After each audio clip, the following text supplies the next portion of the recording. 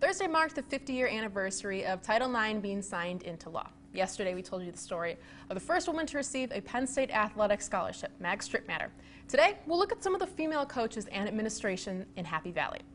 Of the 14 Big Ten schools, Penn State has the second most female head coaches, with 9 of the 14 women's varsity sports being coached by women.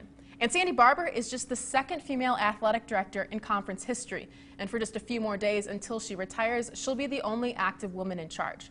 During Barbour's 8-year tenure in Happy Valley, Penn State has won 6 team national championships, including 1 in women's soccer and another in volleyball.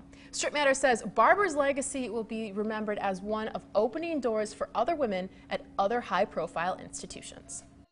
My hope is she's the first of many and not the last. That she has kicked open that door for women at a very prominent university in a very prominent conference. You know, let's keep in mind that's the Big Ten.